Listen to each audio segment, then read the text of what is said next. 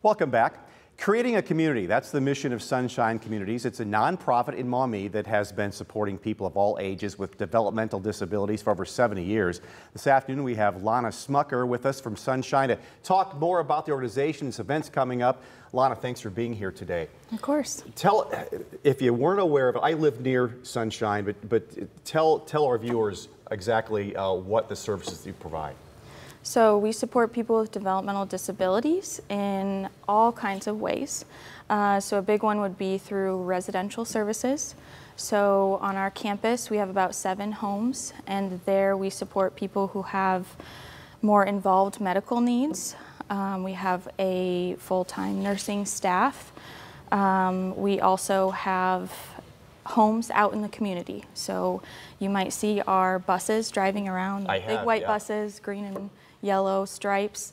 They're probably transporting people who live out in the Toledo area in Lucas and Wood counties.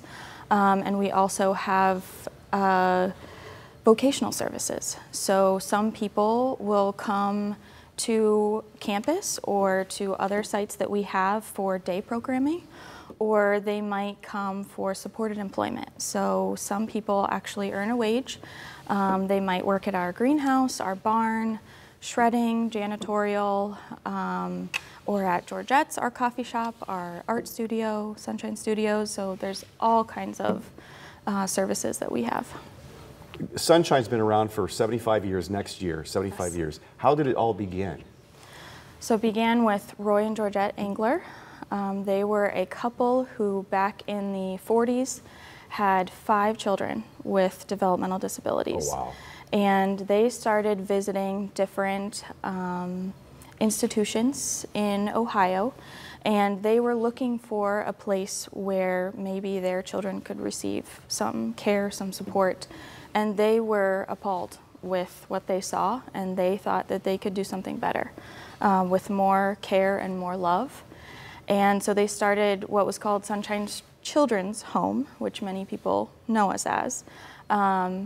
And they started with supporting about 10 children, and then they just kept growing to 40, 90, and now we support about 250 individuals. In terms of facility growth, what have you seen the last several years?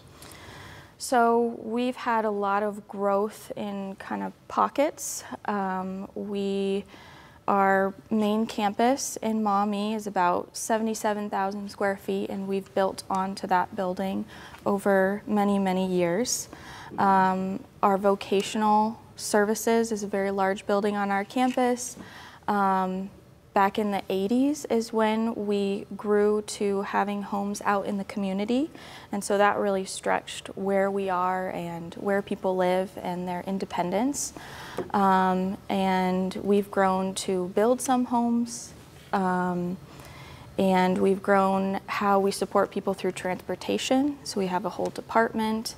We have a whole maintenance team that services our vehicles. So we just keep growing and growing. So you got some fundraisers coming up. First, let's talk about the mum sale. Tell me about that.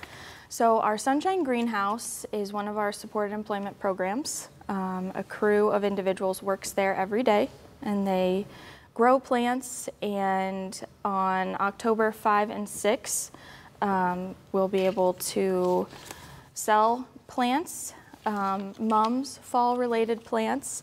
You can come to the greenhouse on our campus, and we actually now accept credit card. Oh, so boy.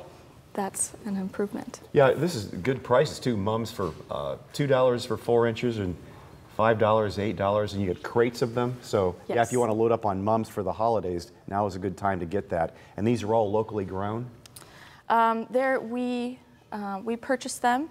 But the individuals have been involved in growing them so far for a few months, and we have lots of different colors and lots of different options. And Halloween is coming up, so you've got your spooky boardwalk. Tell me about that. Yes, so one of our crown jewels on our campus is our boardwalk, and it's a 1/4 mile long, fully accessible boardwalk right in our backyard. And so we invite the community to come to our campus and come and stroll along our beautiful campus. We have 50 vendors who come and hand out candy and represent their organizations.